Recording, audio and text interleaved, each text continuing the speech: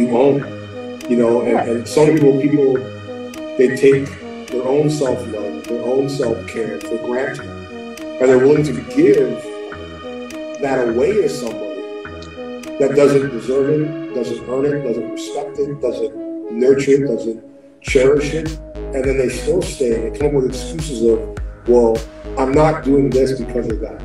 I'm not here because of him, or I'm not this because of money.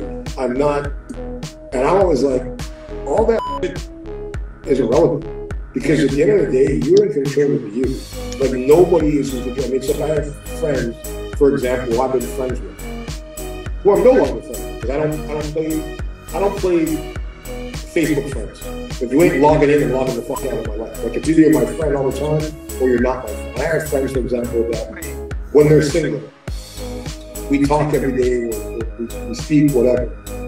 But then as soon as they get into a relationship, some person they met 5 minutes ago, the person that you know they've known forever, suddenly they're like, well, I can't talk to you because I have a man. Well, I can't speak to you because I'm like, so you're allowing your man to control your life. Well, I'm just trying to respect him. But is it not respecting yourself in the sense of knowing that you have a voice, you're your own person,